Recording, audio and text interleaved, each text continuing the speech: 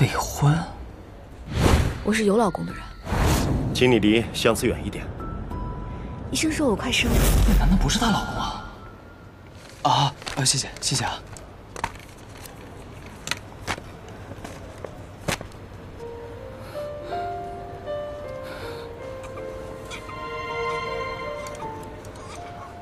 相思，我就知道你不会离开我的。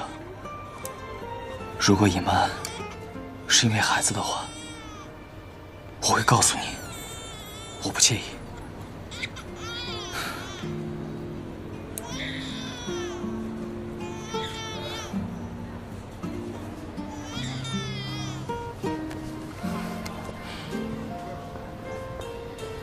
我还是有希望的。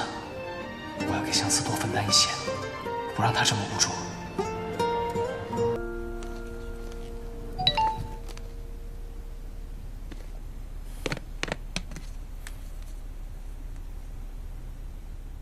明天相思出院，切记好好表现。好好表现啊！原来乔乔早就知道相思没有结婚的事情吗？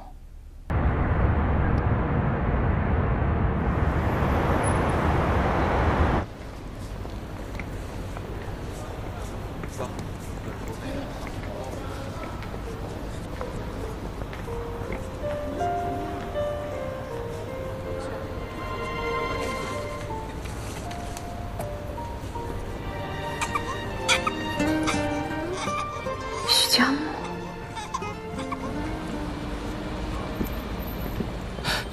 相思，我送你回去吧。去，薛老师，我车在那儿。不用。作为一个妈妈，应该照顾好宝宝的安全。你到底还想纠缠我到什么时候？我不是想纠缠你，我就是想说，出租车上一般没有新生儿的婴儿座位。难道你车上有？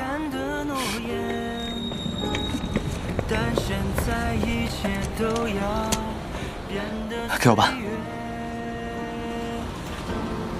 如果眼泪是你的誓言，如果微笑是我的抱歉，这无能为力的眷恋要怎么兑现？No， 如果你的转身是虚言，如果我的倔强是不愿，是否都在等着？我来吧。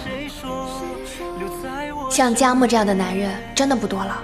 作为好朋友，我还是要提醒你，好好正视跟佳木的感情。相思啊，我报了准爸爸培训班，我还会很多东西。你学这个做什么？我希望能有机会成为一个好父亲。一个人用手画着天，想象着曾经相恋，为何互不相让的只剩侧脸？谁说永远别放弃爱？那最勇敢的诺言，但现在一切都要。你放这就行，其他的我自己来。哦。相思啊，你看今天天挺冷的，要不然我喝杯热水再走吧。徐先生，谢谢你送我母女俩回来，可是我今天真的不方便亲近能够平安的把你们送回家，我也算是得偿所愿了。那我先走了啊，拜拜。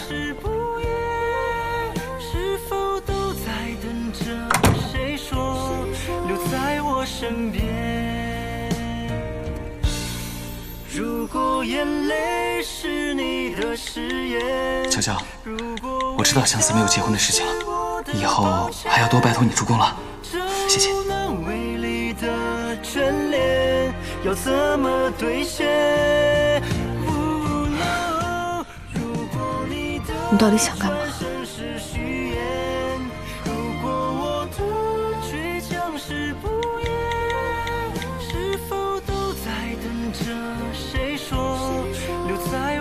身边。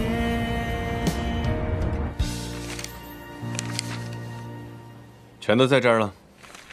秦总，您真要把这资料交给领域传媒啊？那这样的话，甄总就没办法在公司待了，而且对咱们公司也有影响。记住，不是交给他们，是让他们自己发现，懂吗？去吧。珍惜，这是自作孽，公司承受一点损失也是应该的。哎，对了，秦总，您上次找我调查的事，我有一点眉目了，就是陆总的母亲是死于含有大量安眠药的牛奶，但是还有另外一种说法，就是她是被毒死的，但是就是没有证据。知道了，你下去吧。哦。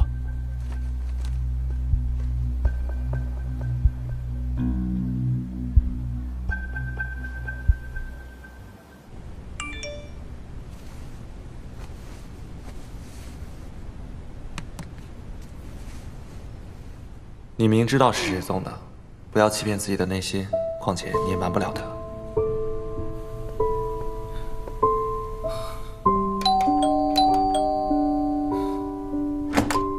哎，相思，不要按门铃。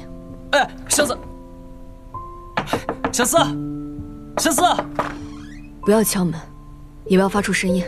哎哎，我就是来送个营养餐的，给个机会。哎，相思，相思，就小红豆才刚刚睡着，还有，我不要吃你的任何东西。哎哎，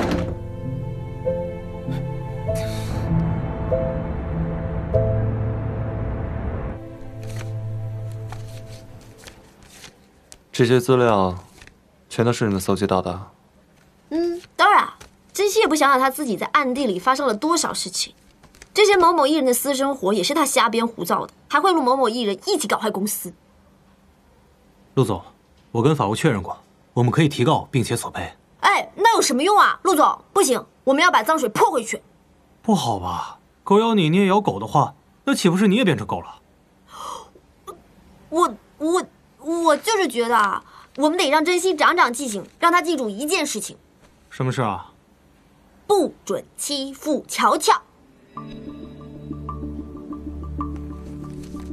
把这些资料一个一个发到网上去。好。好的。